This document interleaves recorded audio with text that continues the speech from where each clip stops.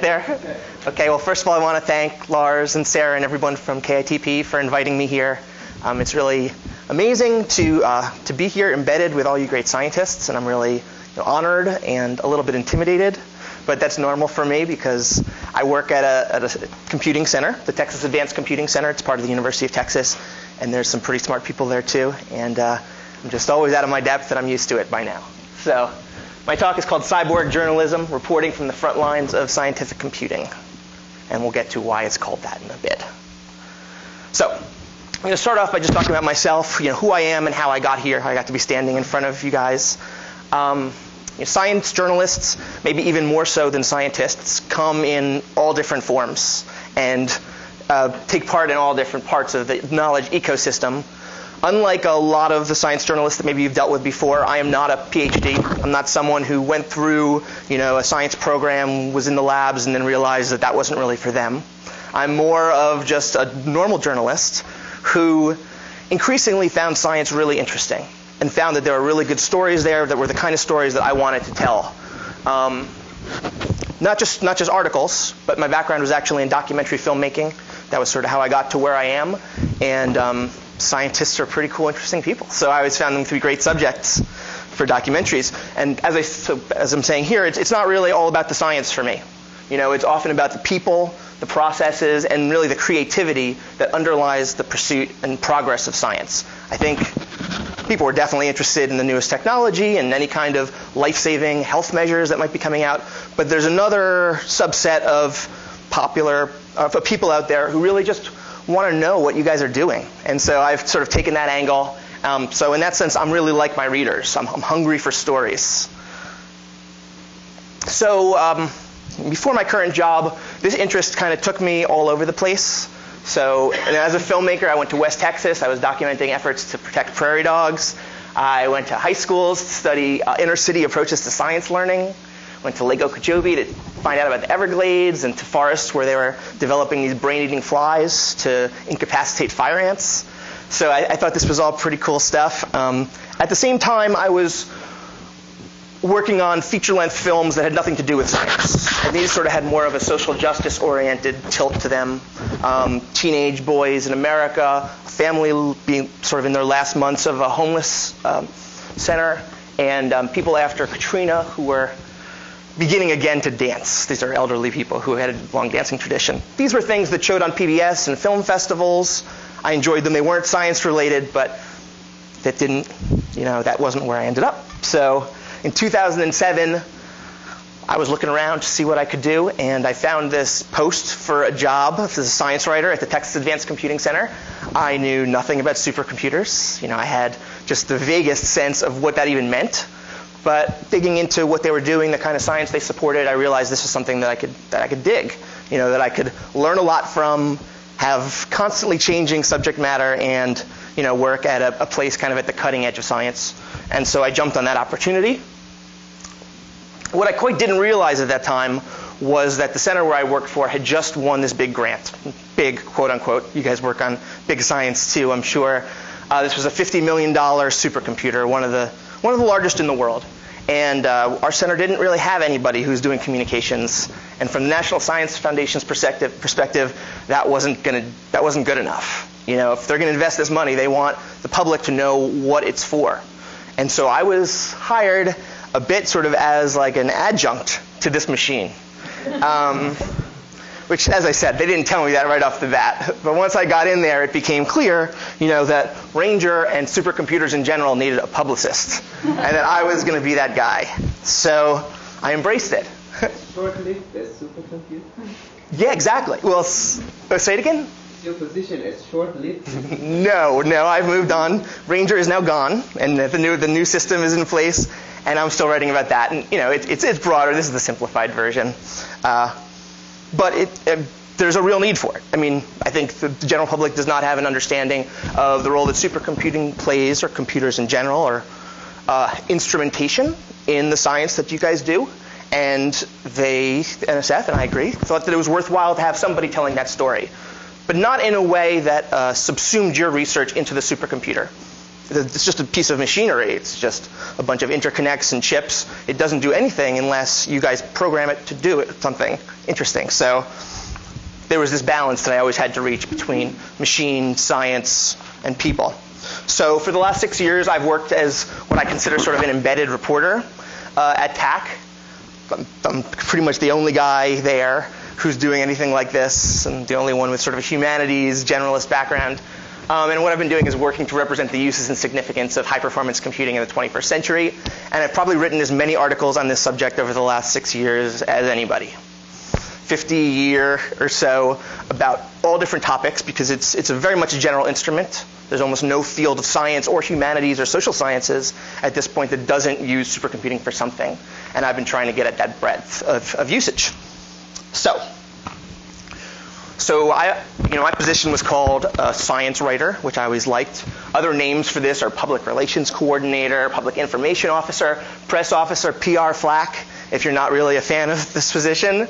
I see myself a bit as a science grunt, sort of someone that's at the front lines, an infantryman, and a translator of the really interesting things you guys do, bringing it to the people who may be interested in it, who you don't even know about, and who don't know about you. Oops. But who are important if we're ever going to get any more money. Yeah, and we'll get to some of that too. Just the outline here, I'm going to introduce myself. I'm going to talk a little bit about this cyborg aspect of the journalism, quote unquote, and then we're going to talk a little about just some media tips and how you guys can be engaged or not as you see fit. So anyway, there's some stigma associated with this public information officer. I'm not sure if you guys know this or not, but some people, some reporters, editors at Nature magazine might say, hey, this is not real reporting. This is hype. It's uninformed. It's not doing its due diligence. Well, I disagree with all those things, but it's occasionally true and fair, because we are there to promote the science and the work of our center in order to keep money flowing. However, the reality is that very few newspapers, very few TV news stations have a science journalism department anymore. They might have one person who does health and science, if that, and if not, they have nothing. And so increasingly, the mainstream media is relying on public information officers to tell the stories. And I think that the respect that we're being afforded just as a consequence of this economic situation is growing. So I feel no shame. So just to give you a sense of the kind of science that I write about, these are the 4 stories that I have in progress right now. This first one just came out. I'll talk you through them real quick. It's called Shields to Maximum, Mr. Scott. Obviously a reference to Star Trek. And this is about simulating the impact of space junk, orbital debris on spacecrafts. So this is something that can't be done on Earth, at the speeds and sizes that are required to simulate what would happen if the International Space Station hits about a rock this big. So it can only be done on a supercomputer. And that's a story that had just came out last week, and I'm going to, in a few slides, I'll show you how that's sort of spinning out into the world. Then this next one is some work by folks at Princeton and Iowa State. So Eric, can I ask, so yeah. these are, who decides, you have the editor? No, I am the editor. I think in most situations, in most universities or at your institute, you will probably be going to, hopefully, you'll take the initiative to go to your press officer and bring the story. Because of this sort of middle ground that supercomputing centers play, nobody's telling us what they're doing. So it's really up to me to sleuth out the stories, read the journals, find out what interesting supercomputing work is done, talk to people who are leaders in the field, and find these. So where do you usually publish?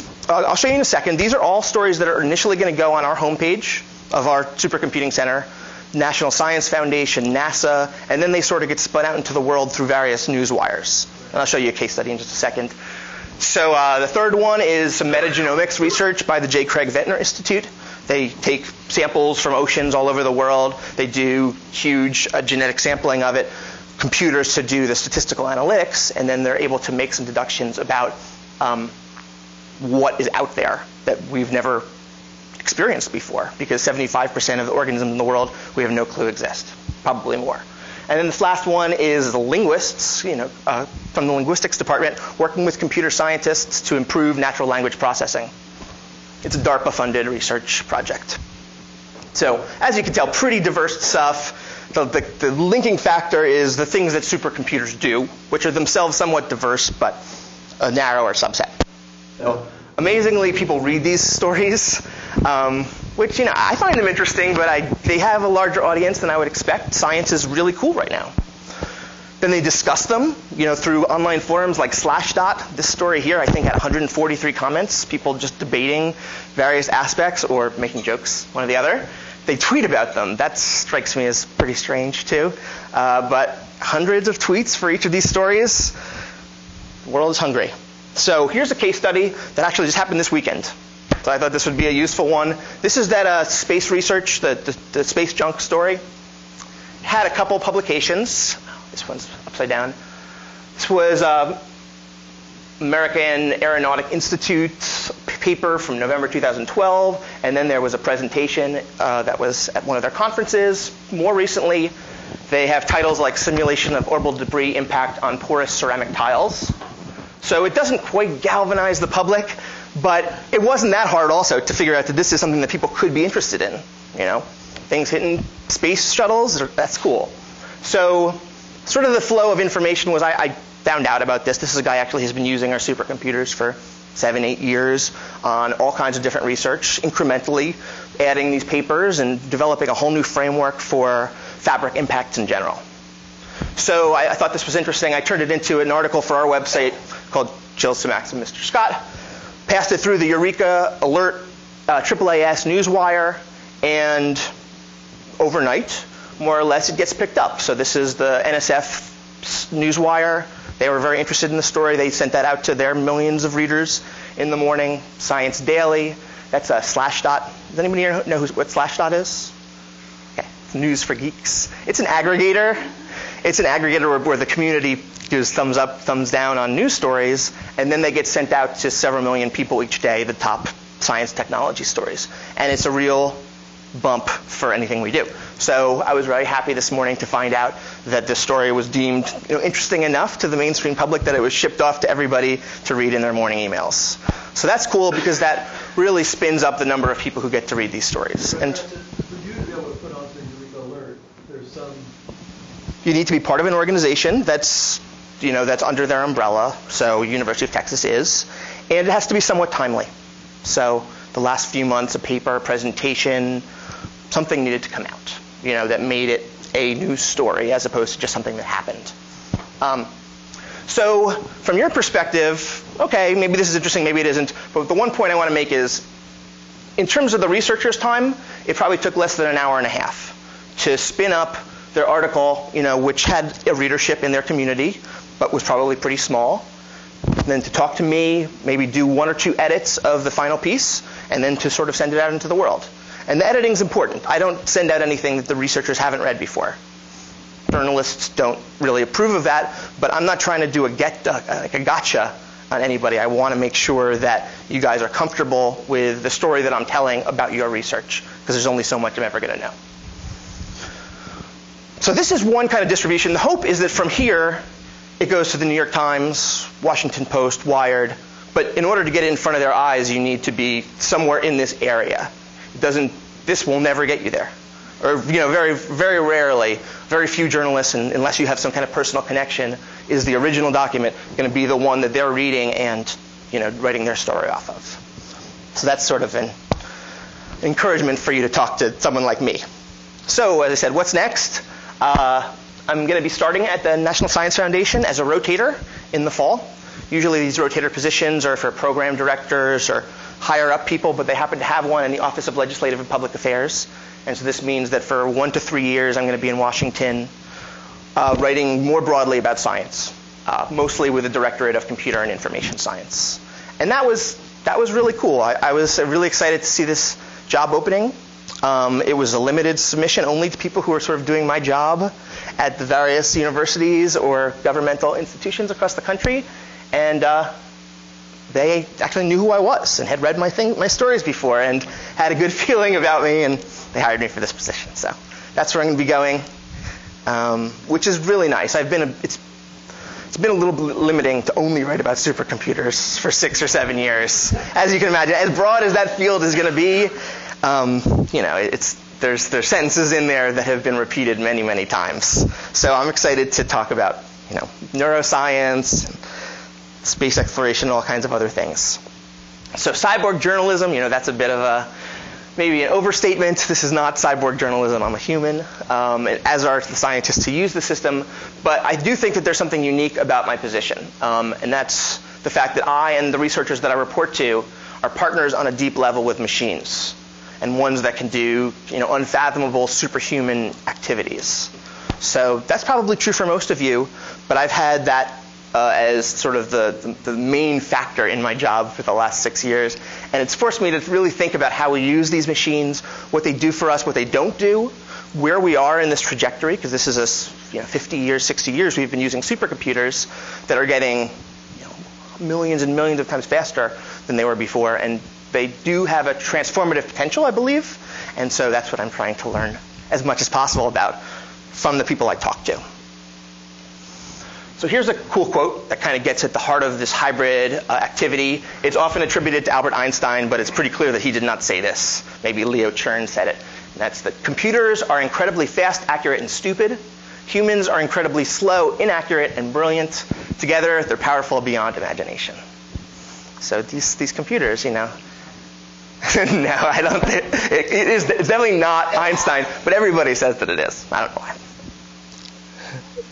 So, we're a tool-using species. That's sort of what defines us to some degree. And yet still, this computational science seems profoundly weird and new to me, because after centuries of doing science in a very specific way through experimentation and theory, there's this sort of new way.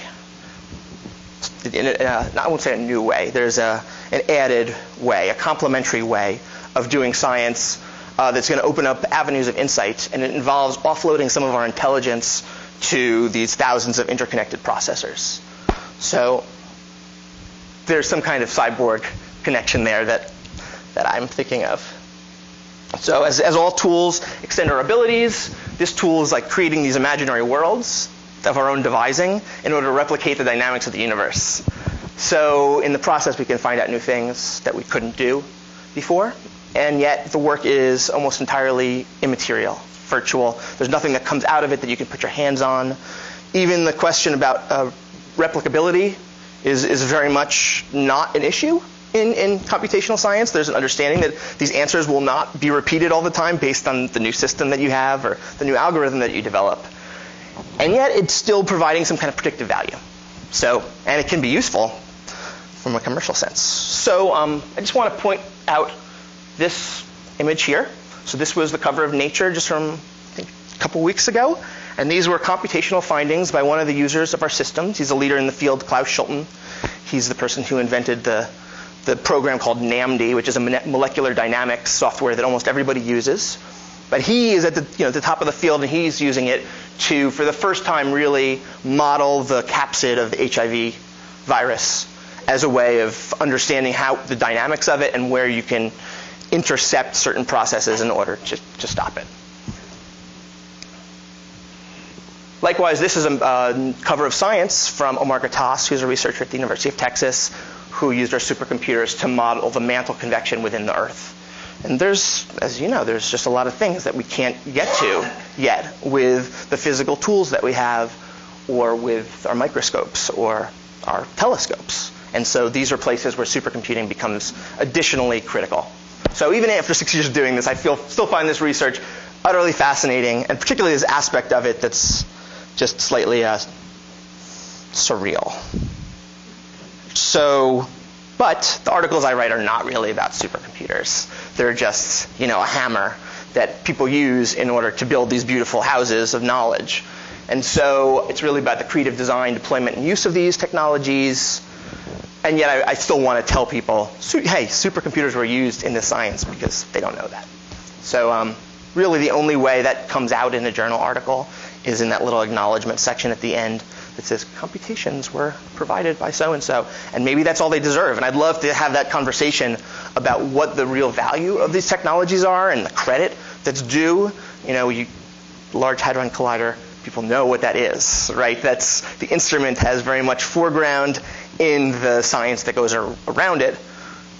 Our systems do not. And I think that's a sociological problem, and I think it's also just that there haven't been a lot of people doing what I'm doing. You mean the specific systems, or you just mean the fact that Either. everything has a role? Yeah, no, that there are supercomputers and that scientists use them to a pretty large degree. Not even supercomputers. Let's just say computers.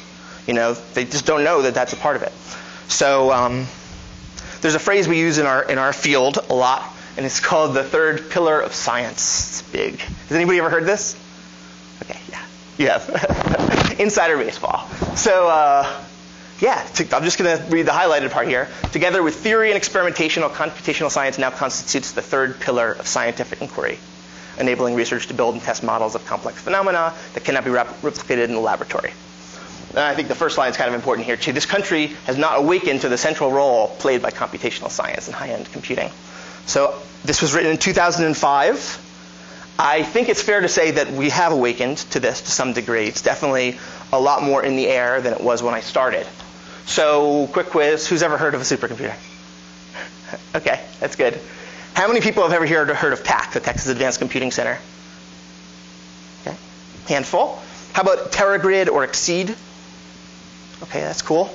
How many people here use supercomputers or at least parallel processing at some level in their work? Okay, that's a good subset there. And how about other researchers at your university? Do you guys know people who do this? Or is there anybody here who doesn't? Who doesn't know anybody who uses supercomputers or know that they're important? Okay, good. That's what I was hoping for. So these are a little bit more in-depth questions, which you can raise your hand or not if you feel like it. Who considers themselves primarily a computer scientist or programmer versus a researcher in a specific domain or field? Is there anybody here who fits into that category? Does anybody think that in a generation there's going to be any distinction? That the people who are studying under you? Okay, good. Who doesn't use supercomputers because they had a bad experience with them? No one? No, that's good. Okay. I think there's a lot of people out there who have. It's not trivial to get up to speed on these technologies, to stay there as they continue to evolve. And it takes a lot of time just to write these. Super. Who doesn't? Hey, you got a computer on your lap. Who would use supercomputers if they're easier to use? Okay, that's cool. And what would you do? What if you could just do a simulation, trust the results, share them, try something out without a huge amount of effort? Would that make a difference in your interest and willingness in using supercomputers? Okay. Good question. Yes, please. Anybody can ask any questions at any time. Just jump in. So the supercomputer, do you define a Yeah. supercomputer as something that is in your computational center, in your computing center, or you can sort of define grid as a supercomputer as well? Do I define what? The grid. Oh, the grid, yeah. Grid computing is perfectly fine. Yeah, exactly, yeah. So it's the cloud, yes. How many times faster than your typical workstation or laptop do you need to be to be a supercomputer?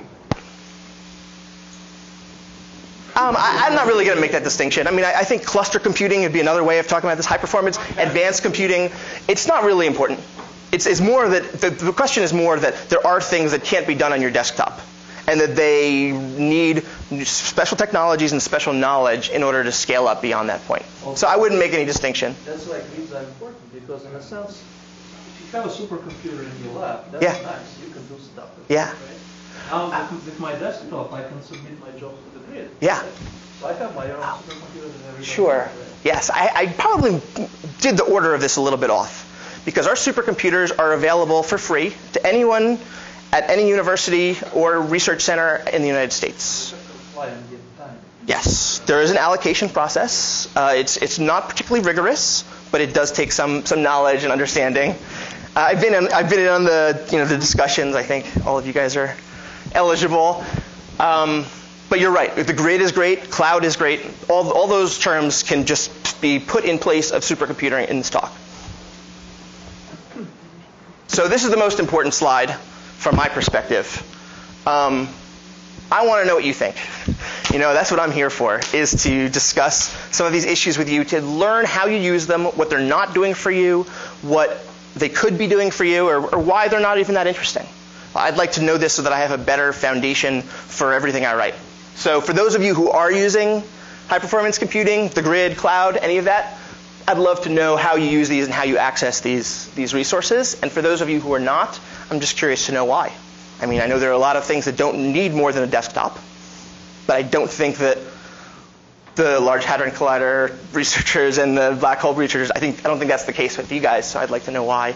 And so just feel free to pull me aside or come into my office and rant. Just tell me everything you think about this field so that I can have a better foundation for my core audience, which are scientists. You know, I try to get the information to the public as much as possible, but I do acknowledge that the people I'm most interested in reaching are probably the scientists and the funders, because that's the reality of what my job is. Okay, so you guys said that you've heard of Exceed and TerraGrid. I'm going to go through this real quick. Exceed is this thing, the Extreme Science and Engineering Discovery Environment. It's a terrible name, but it's just a collection of centers, resources, and people that enable science across the country. And there are, I'll show you on the next page. So with TerraGrid, which was the previous project, more than 10,000 scientists used it to complete thousands of research projects at no cost, no actual cost. These are the organizations that are part of Exceed at this point. It's a long list, so it's a big virtual organization. Most of these don't have the resources, but they do offer some services and help and are part of this larger network. That's us down there. It's led by the University of Illinois' National Center for Supercomputing Applications, which is sort of one of the more established and older centers. PAC, this is our little tagline, powering discoveries that change the world. Our mission is to enable discoveries that advance science and society through the application of advanced computing technologies. And I don't know if your organizations have mission statements, but it is kind of nice to work for an organization that has a mission. It kind of gives you an orientation for your day. And so here's an example of how we make a difference in the world. The Gulf oil spill, the BP Deepwater Horizon explosion caused a lot of oil to flow into the Gulf, which is very close to where we are. And we work with a lot of top scientists who do modeling of water dynamics. And so we integrated in a real-time way their science with the data that we were taking in about where the oil was from satellite imagery. And we were able to predict where the oil was going to move. And consequently, the Coast Guard and other people were able to get in front of the oil spill because of this. So there are emergency real-time applications that supercomputers can and are applied to, weather, of course, being the most obvious, hurricane modeling. But increasingly, this is going to be where we're going. So more about TAC real quick. I'm very proud of this place where I've worked. I'm going to work for the National Science Foundation, but I'm still going to be part of the Texas Advanced Computing Center and spending some of my time there and returning there afterwards. So I'm still kind of invested. We're a pretty new organization, 12 years old. Our claim to fame, supposedly, is that we developed the first Linux clusters for the scientific community are based on commodity components. And basically what this did was make the cost of building a cluster significantly cheaper. And it's defined the last 10 years and probably the next 10 years of how these things are built and designed. We're kind of an upstart in the field or in the area. We've won a string of these NSF solicitations for big systems against much bigger, stronger competition.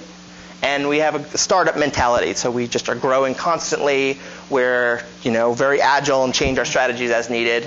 And we don't just do simulation and modeling. We really aspire to leadership in visualization, data analysis, and storage technologies as well. Advanced computing has gotten a lot broader than the simulation modeling you maybe think of before and has a lot of other components. They've been sort of disparate, and now we're bringing it all together so that you can have a workflow that goes from the model, the visualization, to the data analysis, to the sharing, to the whatever else you want to do with it. So PAC is a pretty interesting place to work for. I see it somewhere in between a brain trust and a public utility plant. Because it kind of looks and feels that way. And you walk past these giant supercomputers and all the infrastructure that they require to run every single day, and you just kind of feel a little bit like you're working at the waterworks. But in this case, and I think it's an apt metaphor because computing is becoming this resource that we all take for granted and that is valuable at scale, and it needs to get to you somehow. And so we're the people that are able to do that And so it's about a third PhD domain scientists. We work directly with researchers. If you have a problem or if your code isn't as fast as you want it to be, you come to us. We understand where you're coming from. We're able to pair you with somebody and make it go better, go faster. About a third hackers and IT whizzes, and a third regular folks like me. And I'd say primarily we design, build, and keep these advanced computing systems running so that you guys don't have to. Having the cluster that someone's got to manage in your department or in your office is just not a sustainable solution as things get bigger and more powerful, or as you want more resources. So something like these national centers have to exist to give it to you. But it's not a perfect solution by any means. Ranger, rest in peace. It was the 5th most powerful system in the world when it came online in 2008. When it went offline in 2013, it was still the 50th most powerful supercomputer in the world. So other systems catch up, but it's not that fast. But after 4 years or 5 years in this case, the power used to run it is no longer worth running it. It's better just to give it away to someone else. So we shipped it to Africa and to Texas A&M. And and they're going to use it, and it's going to be great. But for us, we want to have the newest technology, and we cleared all that stuff out of our machine room, and now we have room for the newest system. But over that time, 359 institutions used it, 2,200 research projects, 4,000 scientists, 2.1 billion processor core hours. So it did a lot of science. It was really the workhorse for the scientific community for the last 4 or 5 years. When I say scientific community, I mean those people who use supercomputers or the grid or the cloud. So it did its work. It wasn't for the largest scale users. There were other systems where maybe only 3 or 4 groups would have the entire supercomputer, and they did much larger work. This was more the middle of the road, the center bulge kind of scientists. And a lot of work got done, a lot of publications. Now it's gone. We have our newest system. It's called Stampede. We always give them these clever Texas-themed names, or not that clever, just Texas-themed names. And its peak performance is 10 petaflops. It's another about $50 million investment. Fills this giant machine room. Yeah. It's the workhorse now for the open scientific community. And it's free to use, and it came online in January and already has 6,000 researchers using it. So very quick adoption. Has anybody heard of this system? 1, 2, 3, yes. And the interesting thing, at least in the technological community about this, is that it's the first large-scale installation of the Intel Xeon Phi coprocessor, which is they put 60 or so processors on a single chip. For certain applications, is able to just really do amazing amounts of science really fast.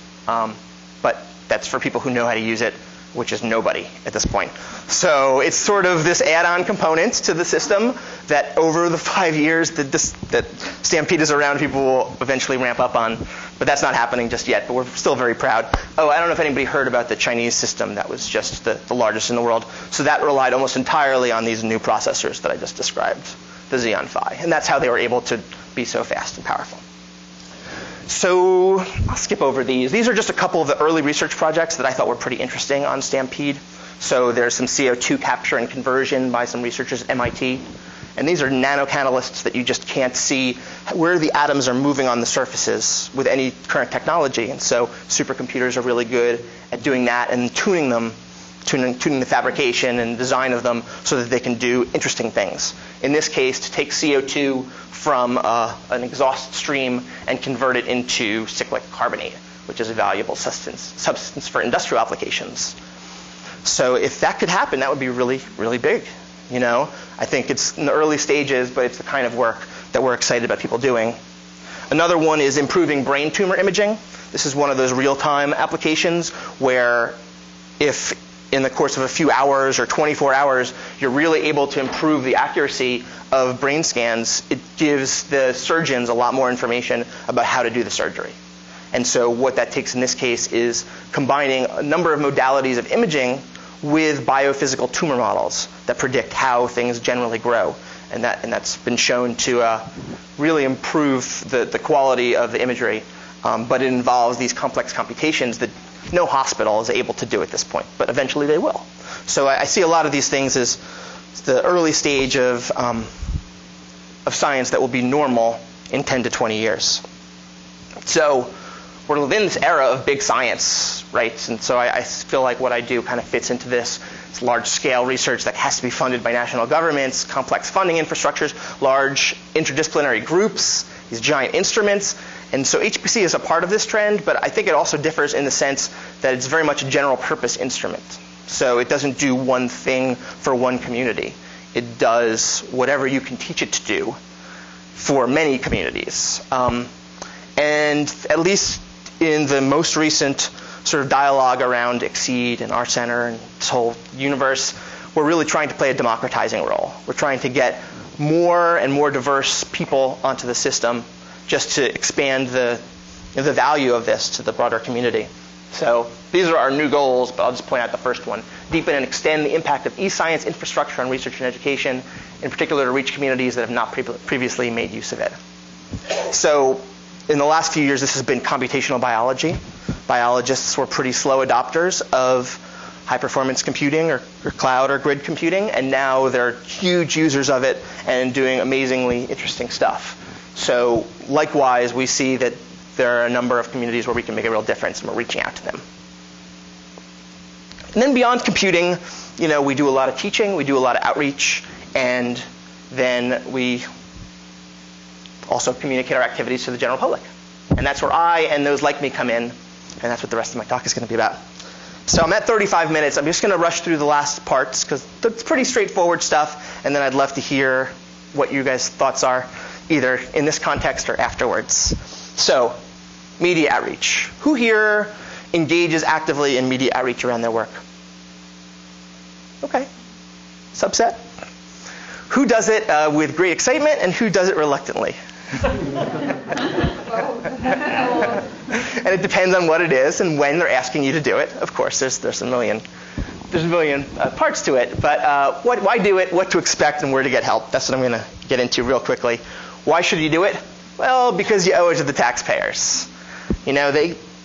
Taxpayers pay their taxes, and some of that money gets distributed to you to support what you really want to do, which is, I hope it's what you really want to do, which are study the systems that you're studying. And consequently, we have a little responsibility to give back.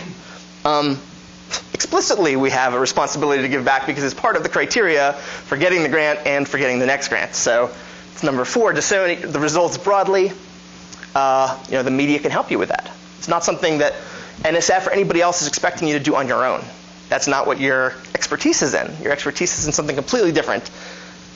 Why else do it? Well, the journals will ask you to do it. They have their readership, but that's somewhat narrow, and it can reach a lot larger population if you get it out there. So Eureka Alert, press releases. Here's an important one. Why do it? Because the media needs you to, because society needs you to. So once 70 major American newspapers had science sections, now almost none of them do. Science is always the first thing that gets cut when times get rough, says Ira Flatow, NPR, and I think you all know that that's true. I think in the last month, the New York Times cut their environmental report, or environmental desk. So it's pretty extreme, the degree to which science is just being cut completely out of the equation. Professional science writers are being cut out of the equation, not science, because I think the hunger for science stories is greater than ever. Before you leave that, Yeah. If there is this hunger for science news, and they all want to sell journals and magazines, why are they cutting science desks rather than something else? I think it takes more time. I think takes more expertise, and I think they're finding other ways to get that information that they don't have to pay for.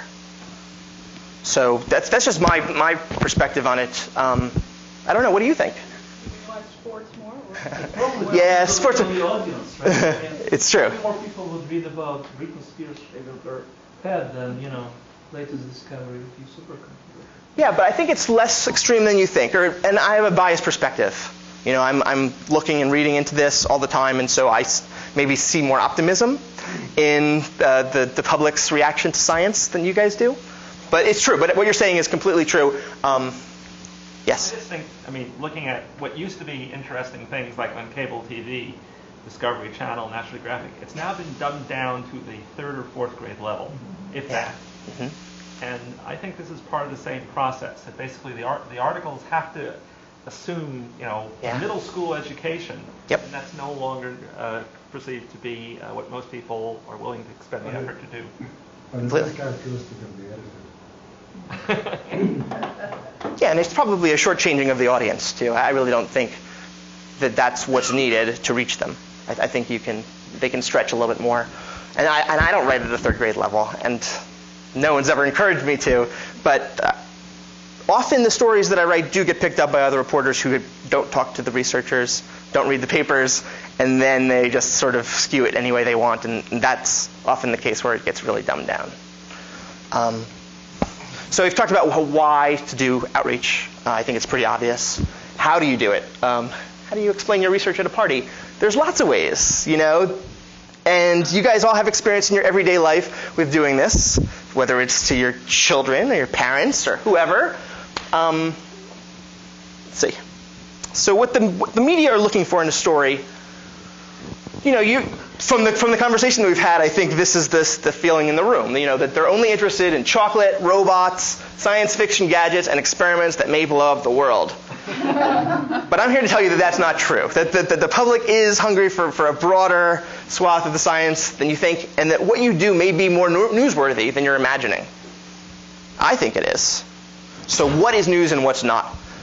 Basically, anytime you guys publish an article, I think it'd be worth an effort to try and talk to some people to see if that article can get out into the world.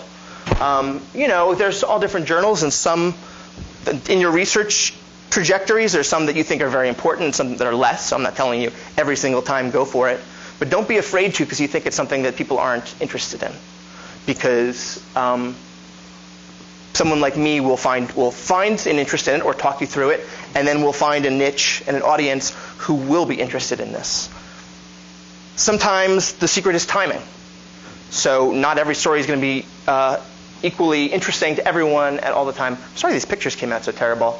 This is an article that says, pine pollen still potent miles from the tree. So when do you think this article came out to make a real splash? Allergy season. So everybody's thinking about allergies. You happen to be writing an article about how pollen moves miles from the trees. Well, that's probably the time to get that story out there. So what is also sometimes, but not always, news? A talk at a conference or a meeting, particularly if it's backed up by other papers in the past, as the space impact story I was talking about was, or if you really think that there's some new discovery that you're announcing then. What usually isn't news is review papers or white papers, policy papers. It could be very interesting to you, but the mainstream media is just not ever going to pick up on it. And so that might be a case where to be really, really careful about investing a lot of time in trying to get them out there. Also usually not news, although really important to us and the places where we work, are grants, awards, and fellowships, or new programs, or building dedications. Seems like news, but it just isn't. Isn't the university always publish those that They do. I got the grant? They do, and they often go nowhere. So I'm not saying that you shouldn't try, but I'm just being realistic and telling you that is not what what John Markoff is looking for when he's trying to find his next story. Equivalent of the gossip pages in the university. So Yeah. It's our PR department, but the only thing that you hear, it's like this guy got the grant to do this. Nothing about the outcomes. Yeah. No, I'm guilty of that too. And for our center, whenever we get a big grant, I think it's the biggest news in the world. But I've learned over time that it isn't. So, the most important thing about trying to explain your work, everything you do is really interesting, but it's far too complex and long-winded for what most journalists are going to be looking for. Not all. And some really want to dig into the details and maybe find things that you don't even know are interesting in it. But often the problem is the length and the complexity and the detail. So dissertations are long and boring. By contrast, haikus are short and simple. So try to craft your concept, your abstract lead into a haiku and see how that works. More practically, maybe just turn it into 3 sentences that would make an elevator pitch. You have to be able to fluently pitch your idea in clear words to the public in order to even get them interested in the first place. So that's the first step. So this came up before. I think it's kind of an interesting just statistic, but why is it important to be brief? Well, here's why, because all the ways that people get their news are brief. TV story, 80 seconds, if that. Radio story, 45. Newspaper article, 400, 600 words. That's not very much, to get these points across. And then obviously the undergraduate attention span. How'd you get that last number? 10 minutes. I don't know, I stole it from somebody else. It's probably not accurate, but it's illustrative. So, so say it simply. I like this one. This is the simplified version for the general public, he says as he points to the equation. I feel that's accurate for here. You guys are all working on very complex equations. Only your peers are going to understand those. You have to be able to put it into words. So that's a pretty obvious point. Don't slide into incomprehensible jargon. Analogies are your friend, your best friend, possibly. Just think what in someone's everyday life that you could compare this to and use that. And then this last one's pretty important too. It's okay to repeat yourself. The likelihood is that the person that you're speaking to is not going to get everything the first time. You've been studying this field for decades, and they have just heard about it for the first time. So you're at very different places, and it's okay to repeat yourself. And it's definitely okay for you to say, if you have any questions about this, I'd love to answer them for you, or look at a draft of your article to correct any errors. And by and large, they'll appreciate that as long as you're willing to do it in a timely way. Because they want to get it right. I want to get it right. So the big picture. Oh, no, I'm sorry. Questions that you might be asked. Big picture. Why should we care about this? It's something you just got to tell people. And even if it's basic research, if it's not something that has daily applicability, there still should be an answer to that question. Can you think of any good analogies? Do you have any images? And then what's next? I always like to ask, what's next? Where's this going? I also like to ask, what excites you about this research? I want to get the personal perspective in and disarm who I'm talking to a little bit. So some tips. If you have a paper in review, think it's likely to be accepted, contact your press officer or your public information officer. Who here does that? Anyone? Actually just reach out, say, hey, I have this paper I'm really excited about. I think you should write something about it for the university or for my center. Occasionally. Occasionally. Okay. When do you do it? I think it's an exciting result. Okay. Are there times where you think it's an exciting result, but you don't do it because you think that they're not going to be excited? No. Cool, good. Then you're doing the right things. Just keep pushing those there because you're there to train them to some degree. And I think most people who, well, I hope not write the article. You're there to at least tell them why it matters. So here's things you may not know about your press officer and why you should care. They write for a living. They're not really that bad at this. Their job is to tell the media about your work. They have media contacts and dissemination tools that you just don't have and may have never thought about before. And then this is the stage where you have the most control. I think that last one's pretty important. I think a lot of people don't embrace the media. A lot of scientists don't embrace the media because they're afraid that the wrong messages are going to be taken away from it, that they're not going to have control over what is said in this. And this is one place where you have control, and it's often the article that Wired is going to write down the road is just going to steal blatantly from this press release. So if you can get it right here, you're assured of getting most of it right in the larger publication. So timing is everything. Definitely alert your press officer when the paper is in the pipeline. I never get this. No one ever does this to me. But I would love it if I knew that a big paper is coming out in a couple weeks, and here, write it up, and then you'll be able to get it out at the right time. And that's really key to getting a lot of traction. That acceptance works best. So recap, why do it? Because taxpayers want you to, because journals ask you to, and because the media needs you to. Say it simply, don't use jargon, use analogies, and contact your press officer. And when before publication is best. So, all right, thanks everybody for listening. If there's time, which I think there might be, we're at 48 minutes? No, we're over, right? Okay. If anybody wants to talk either about the role of supercomputing, about the media, and any interactions you've had, or how you can reach a broader audience, or whether you even want to.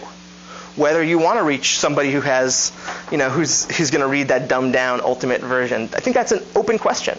It's not a necessary thing that you guys do this, but I encourage you to, and I enjoy reading the results of your research down the road, not necessarily in the publications that you write them for, but in some mediated form. So for someone like me, of which there are many, I think it's a value. Okay, thanks. More questions? Yes. So related to the first part of your talk, in astronomy, I'm an astronomer. Yeah. In astronomy, there's coming up in the next few years, decade or so, there's going to be a really big computing problem related to something called Large Synaptic Survey Telescope, LST. Is going to gather an enormous amount of data that it's presently not entirely understood how exactly that's going to be analyzed. Okay. And exactly what the computing requirements are for how that even gets disseminated to scientists. Yeah. And how to actually access the data. Okay. It's a huge data science problem that will be coming up in astronomy in the near future. Yes. I think it's one of many large data problems that are coming up in astronomy and in other fields as well. The data is definitely the buzzword in our field. We're moving very much from a simulation and modeling based framework to something that also encompasses the data analysis and visualization workflows. And so that's where almost all of the new systems are going to, in that space is where all of the new supercomputers are going to be coming, and where a lot of the hiring and promotion is going to be. So I think that's a really interesting question. I'd love to know what we're going to do. We weren't, the Exceed, our center, we're not really involved in any of the analysis of the LHC data. That was done in a different way, across continents, and Internet 2 took the lead, I believe, in that. But I think there's probably a similar model. Is there a question over here? Yes. So there are many scientists who now have their blogs. Yeah, I kind of wanted to get to that, but I didn't. Do you see them as a competition, as a source of information, as what? Definitely as a source of information and partners. I think it's great for people, for scientists to blog independently. I think it's the most direct way for you guys to get your messages across, but it takes a lot of time. I mean, I think there's 3 ways to deal with the media. You can ignore it, you can really embrace it, or you can use it strategically. And I see people who are blogging as someone who are really embracing it. There's a guy who I'm friendly with named Joe Hansen, and he just finished his biology PhD at the University of Texas, and he's got this great Tumblr blog. Time magazine called it one of the top 50 Tumblrs in the world. And he's super knowledgeable, both on his subject and on a wide variety of things, and he just puts it out there directly. He's now working for Wired magazine as the AAAS fellow, the science writing fellow for them. So he's sort of maybe moving away from the self-blogging and into a more publication-based system. But I think that's really fascinating. There's a lot of people doing it really well, but I don't see it being a general solution for scientists. Yes? Is there any idea of using supercomputing in an interactive mode? One gets the impression Yes. now that it's more quote-unquote batch jobs rather than to and froing. Yes, there's definitely ways of using it interactively, and also an interest within the field of doing more interactive work. We have one system, a visualization system, that's fully interactive. So you send it your problem, and it ships you back pixels so that you can move and change the simulation of the visualization on the fly in real time. And then there's also ways of not going through the batch system, just sort of going backdoor, using fewer numbers of nodes. We allow that perfectly fine, so that if you have, it's often in the beginning stages, right? You're not sure if an algorithm is going to work, or you need to test a certain loop. That's really hard right now in supercomputers. You have to wait, a day to get your problem running, and it runs, and then nothing happened, and then you have to wait another day. So that's a very valid question, and something, I think that's being worked on. Would you use it more if it was interactive? I mean, a lot of the problems I do are sort of in interactive model fitting. Okay. And if you go on the wrong path, you can spend a lot of time doing the wrong thing, and you want to get results back reasonably fast, so you know that you're doing the wrong and the right thing. Right. Yeah, that's a great case study for it. Oh. Thank you guys so much for coming. I appreciate it.